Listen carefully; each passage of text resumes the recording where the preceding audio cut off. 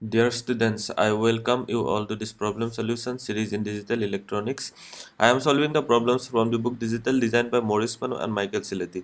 So in this video, I am solving the problem number 4.10 from the chapter number 4. So we have to design a combinational circuit that will find out the 2's complement of a given 4-bit binary number. Then we have to show that the circuit can be constructed with exclusive OR gates. That means we have to express the circuit in terms of exclusive OR operation. Then we have, can you predict what the output functions are for a 5-bit 2's complementer? Then we are asked about what will be the 2's complement function for a 5-bit complementer.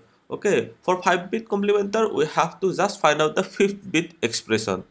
Okay, because we will already have the 4-bit expression.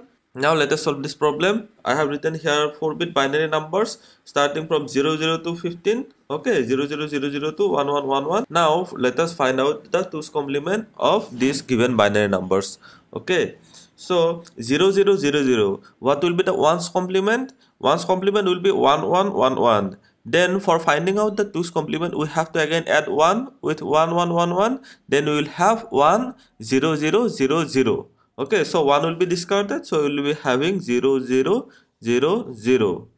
Then we have 0001. So from this number, we will have 1's complement will be 1110. That means you just have to invert the digits. Okay, you have to invert the binary bits. So 1's complement will be 1110. Then for finding out 2's complement, we will have to add 1. So it will be 1111.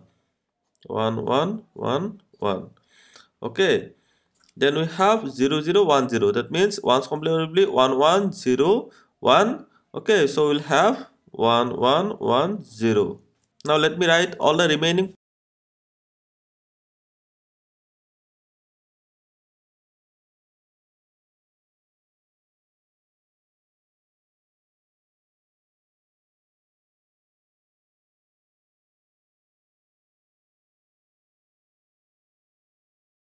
So this is the 2's complement table. So we have find out the 2's complement w, x, y, z. These are also binary digits. Okay, this number will be the 2's complement of this number. Okay, similarly, in the right hand side we have the 2's complement of the number in the left hand side. Okay, now we have found out the 2's complement of the numbers. So from this we have to find out the expression for w, x, y, and z. Okay, so for w we have to put these values 0 1 1 1 1 1 1 1 1, this one again 0 0 0 0 in this KMF for w. Okay, and from that we will find out the expression for w. So we have here 0 1 1 1 1 0 1 1 1, then we have 1 1 1 1 1 1 1 1, then we have 1 0 0 0 0 1 0 0 0, again 0 0 0 0. Okay, so this is the KMF for w. Now we have to take the possible combinations. We can combine like this. This will be one term, this will be another term, then third term will be this one. Okay, and fourth term will be this one. So we have here the first term will, suppose this will be the first term, so we'll have d from this side and from this side a bar d plus from this term we'll have a bar c plus from this term what will have a bar b plus from this term what will have a b bar c bar d bar, a b bar c bar d bar. Okay, so we have got this expression. Now we have to express in terms of XOR operation. Okay, because it is given in the question. So we will take common a bar. So from this term we will get b plus from this term we will get c, from this term we will get d. Okay, plus a whole into, suppose this, if we use De Morgan's theorem, b bar c bar d bar, we can write it as b plus c plus d whole bar. Okay, so here we can see that a bar b plus a b bar expression. Okay, so we can write it as a XOR b plus c plus d. Okay, so this is the expression for w.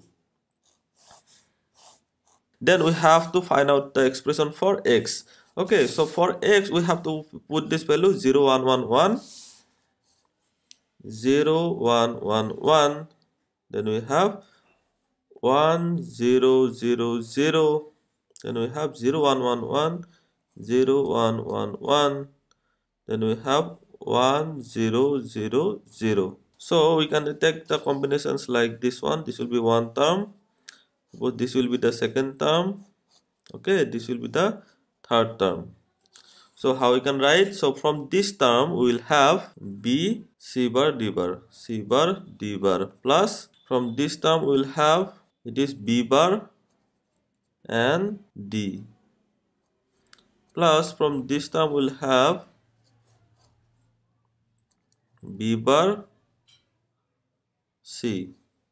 Okay, so from this we can write it as b. This c bar d bar we can write it as c plus d whole bar. This is using De Morgan's theorem.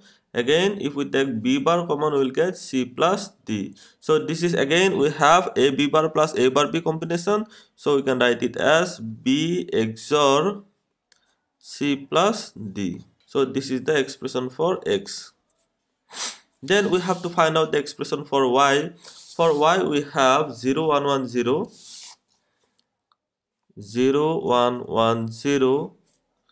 Then we have for 7 we have 1 0 0 1 0 0 1. It will be 1. 6 will be 1 0 0 1. So we'll have 1 0 0 1 1 0 1 0 1 0 1 0. So this time we will have 1 0 1 0. So we'll have 0 1 1 0 0 1 1. This will be 1. Okay, 1 0. Okay, then we have 0 1 1 0 and 0 1 1 0, 0 1 1 0 0 1 1 0. Okay, so this is the KMF for y. So we can take a combination like this, and this will be another combination. Y we can write it as, so it is c bar d plus from this term we will have c d bar. Okay, so we can write it as y equal to c XOR d. Okay, so we have got the expression for w. X is b XOR c plus d and y is c XOR d. Then we have to find out the expression for z. For expression for z we have to put these values in the KMF. 0 1 0 1 0 1 0 1 0 1 0 1 0 1 0 1. Okay, so 0 1 0 1 0 1 0 1 0 1 0 1 0 1 0 1. So we'll have only one term. Okay, so z is equal to d.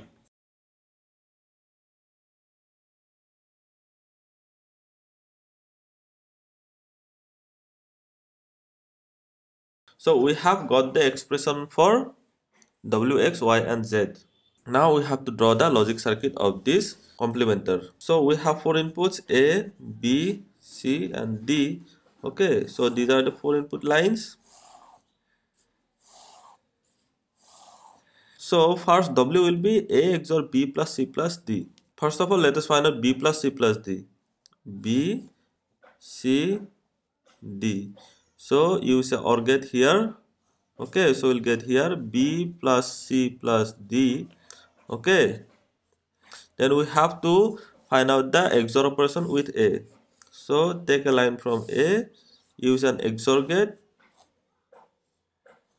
Okay, so here the one input will be this one, b plus c plus d, one will be a. Okay, so we'll get here w. Then we have x is b XOR c plus d. So first of all you find out c plus d. Okay, use OR gate, c plus d. Then we have to find out the XOR with b.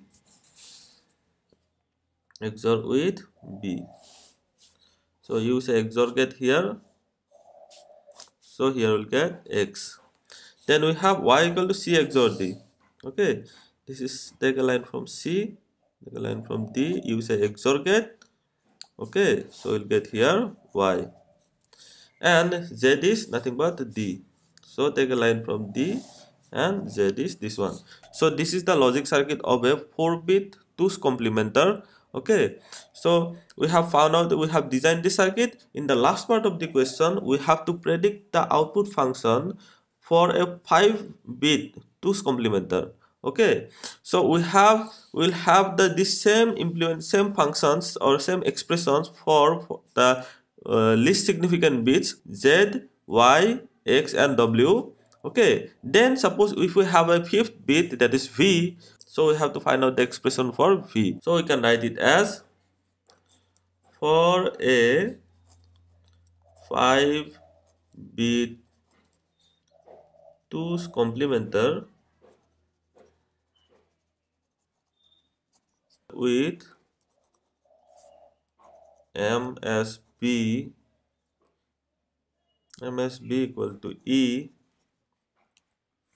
then the output